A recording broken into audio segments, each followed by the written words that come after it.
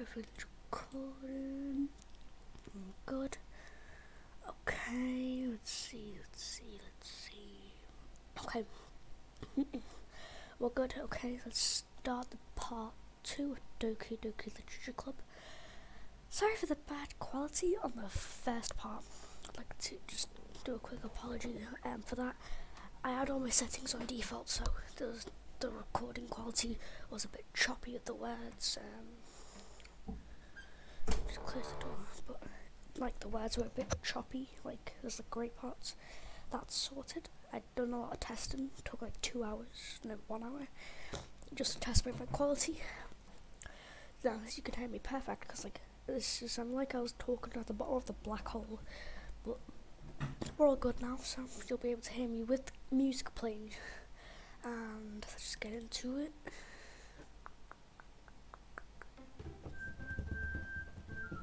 Bum, bum, bum, bum, bum. I had to like keep on opening my files to check. But okay, let's leave from where we are. This is a napping club. Does our school have a napping club? You're staying up late again, aren't you?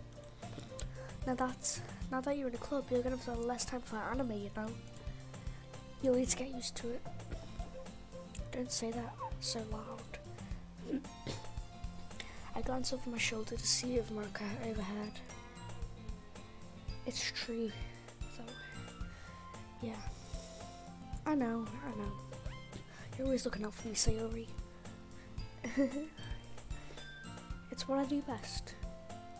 That's a problem. What about you? You look out for me better than you look out for yourself. You're still oversleeping every day, aren't you? Yeah? No, not every day. That's not very convincing. How many days this past week have you gotten up on time? That's a secret. I knew it. Come on. At least give me the benefit of the doubt. I can't even do that. Look, Sayori, it's written all over you. Eh? Sayori glances around at herself. How's it written all over me? You're clearly in a rush this morning. Look, your hair is sticking all around here. I run my fingertips down the side of Sayori's hair, trying to straighten it out. Man, you really need a brush for this. My hair's just really hard to get right. I won't fall for that. It's more than just your hair. Look, your bow isn't straight either. And there's a toothpaste stain on your collar right there. I tried to wipe off the stain with my finger, but nobody would ever notice that. Of course they would. Nobody's gonna tell you about it because they don't want to embarrass you. Unfortunately, I really don't care about that. Hey, you meanie. And you don't even keep your blazer button up. Seriously, Sayori, why do you think you don't have a boyfriend yet? Eh? That's super mean. Sorry, but you'll thank me later. I start to button a blazer from the bottom. Once you see how much better it looks, you'll change your mind. Oh god, that's awfully awkward. Realistic. Okay. This is so funny. Well, I was just thinking how it has a friend who does these kind of things. Don't say that. You make me feel weird about it. Stupid. It's okay though. I'm happy we're like this. Aren't you? I guess. One sec. Nico, stop it. Pick you up. Get away from the door. Go on.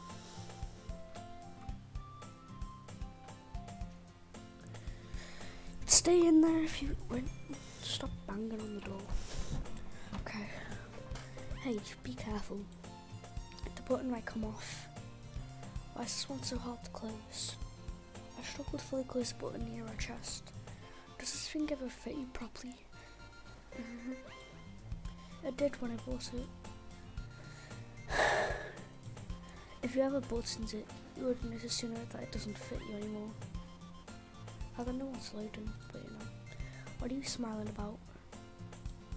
It means my boobs got bigger again. Don't say that out loud. Anyway, you look much better now, so... why does it feel so strange to see Sari's blazer buttoned up like that? But it's so stuffy. It's not worth it at all. Sari hastily unbuttons her blazer once more. Phew, that's so much better. Yuri, oh sorry, not Yuri. Sayuri puts her arms out and twirls around. So if we keep it unbuttoned, then I won't get a boyfriend, right? What kind of logic is that? And why don't you say that like it's a good thing? Cause if I had a boyfriend, then he wouldn't let you do things like this. And he'd take care of me better than anyone else would anyway. So that's why I'm keeping it unbuttoned. Stop saying all these embarrassing things. Eh? I didn't say anything embarrassing. Jeez. Well anyway, just focus on trying to wake up a little earlier. And only if you focus on going to bed earlier. Fine. It's a deal. I guess we're really better taking care of each other than we are taking care of ourselves. Yeah, I guess so. So maybe you should come and wake me up this morning. You're doing it again, Sayori. But I was joking that time. Man, it's impossible to tell with you sometimes. Okay, everyone.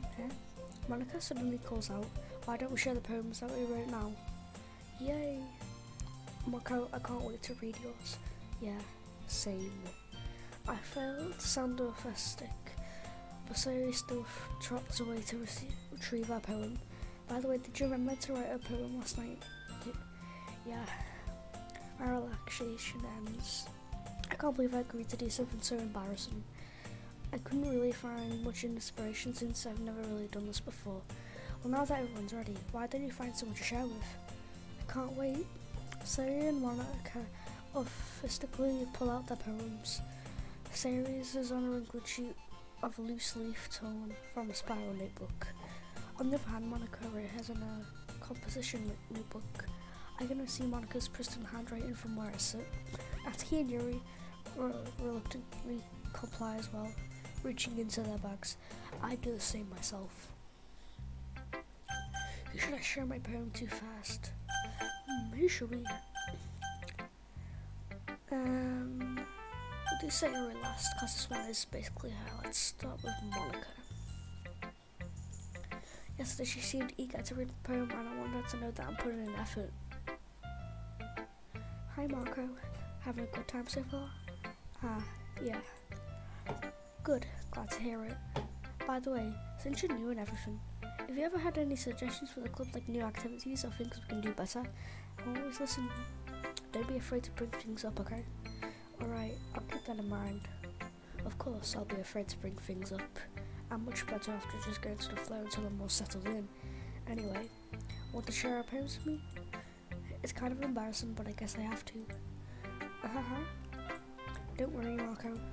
We're all a little embarrassed today, you know? But it's all that sort of barrier that we all learn to get past soon. Yeah, that's true. I hand Monica my poem. I like this one. It makes me think of something Sayori would like. Is that so? You and Sayori are really good friends, right? I wouldn't be surprised if we had these sorts of things in common. Well, we might be good friends, but Sayori and I are actually really different. Well, that may be the case, but maybe there are also some similarities that you would expect. The way she talks about you, it sounds like the two of you really care about each other's well-being. Even if you share it in different ways, it ends up being more similar than you think. So I think that's the kind of vibe I get when reading your poem. You sure you're not reading into it too much? I could be. Oh gosh, I sound like Yuri. But in any case, Sayori's writing has a kind of gentle feel to it. I can tell that she likes exploring with emotions like happiness and sadness. Who knew that someone so happy would enjoy sad things too? Yeah, totally unexpected. Well, to each other their own. and you shouldn't be afraid to experiment a little bit either. I'm sure I'll end up trying different things a lot. It could take a while before I feel uncomfortable doing this. That's okay. I'd love to see you try new things. That's the best way to find the kind of style that suits you. Everyone else might be a little bit biased towards their own kind of styles, but it'll always help you find what suits you the most. So don't force yourself to write the way everyone else wants you to write. It's not like you have to worry about impressing them or anything. Hold on, my eyes are going freaky, like this part's small and then this part's like just growing like these words. Hold on. It's probably because like the words are moving so fast. Let's just do the Google break. Okay. Anyways, do you want to read my poem now? Don't worry, I'm not very good. You sound you sound pretty confident for the one who claims not to be very good. Well, that's because I have to sound confident. That doesn't mean I always feel that way, you know. I see. Well, let's read it then. Hole in the wall. It couldn't have been me. See the direction that Packle protrudes? A noisy neighbour? An angry boyfriend? I'll never know. I wasn't home. I peer inside for a clue. No, I can't see. I reel, blind, like I'm a film left out in the sun. But it's too late. My retinas, already scorched with permanent copy of the meaningless image. It's just a hole. It wasn't too bright. It was too deep, stretching forever into everything. A hole of infinite choices. I realised now that I wasn't looking in. I was looking out, and he on the other side was looking in. So, what did you think? It's very freeform, if that's what you call it. Sorry, I'm not really a right person to ask for feedback. It's okay. Yeah, that kind of style has gone pretty popular nowadays. That is, a lot of poems have been putting emphasis on the timing between words and lines. When performed out loud, it can be really powerful. What was the inspiration behind this one? Well, I'm not sure if I know how to put it. I guess you could say that I had some kind of epiphany recently. It's been influencing my poems a bit. Epiphany? Yeah, something like that. I'm kind of nervous to talk to people that do stuff like that, because it's kind of come and gone strongly. Maybe after everyone's better friends with each other. Anyway, here's Monica's writing tip of the day. Sometimes when you're writing a poem or a story, your brain gets too fixated on a specific point. If you try so hard to make it perfect, then you'll never make any progress. Just force yourself to get something down on the paper and tidy it up later. Another way to think about it is this. If you keep pen in the same spot for too long, you'll just get a big dark puddle of ink. So just move your hand and go with the flow. That is true. That's my advice for today. Thanks for listening. Who should I show my poem to next? I did say we didn't say it very last, so that's cute.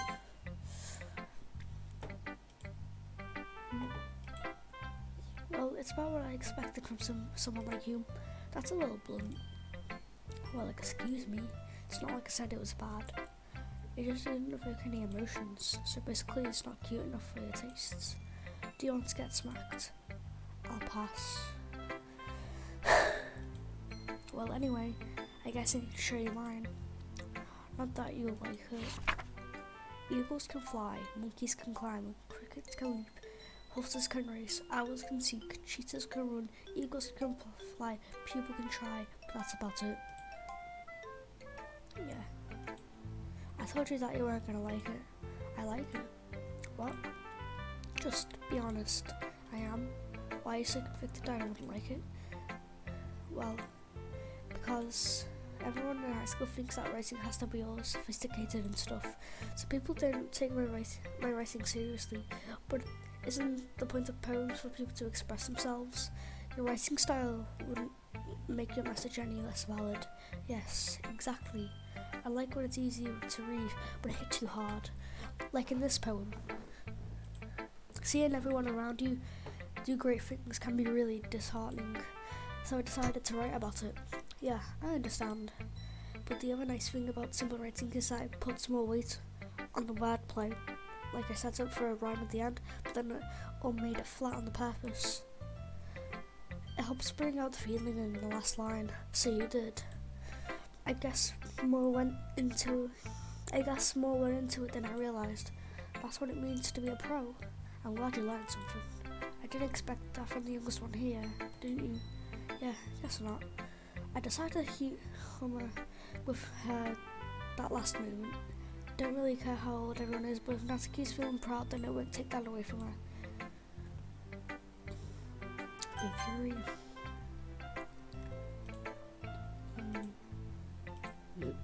Yuri says the poem.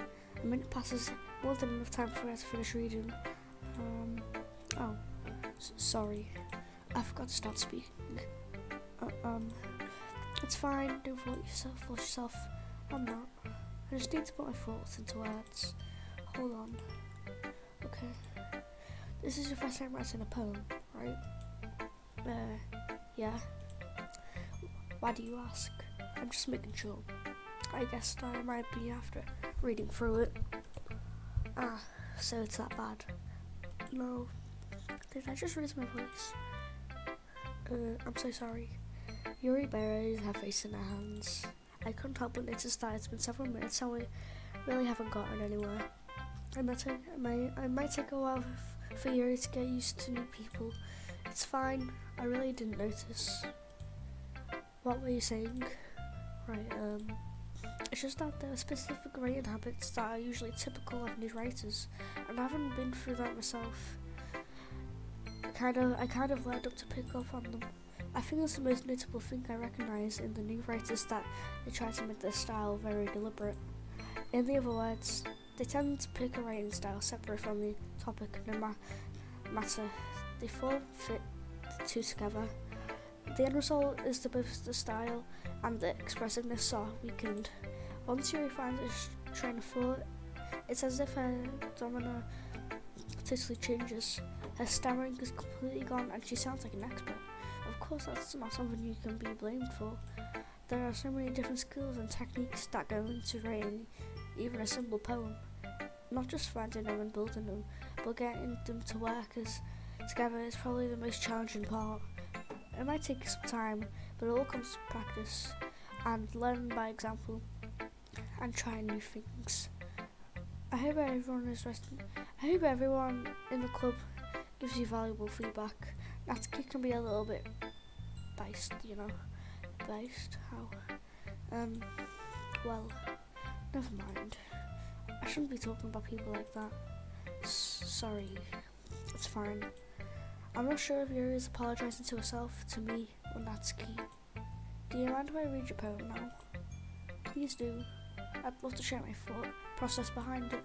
Yuri smiles dreamily, as if that's a rare opportunity for her, which itself is kind of funny. After all, isn't this supposed to be a literature club? Ghost under the light. Oh god, I can't really understand this. If you do, I'm just gonna take a few seconds. I can't understand this type of writing. Like, it's just confusing. It looks like dots for me. Just gonna give you some time to read it.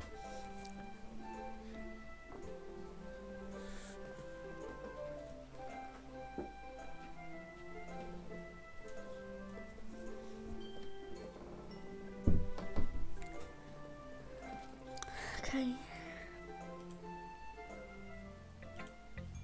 I'm sorry.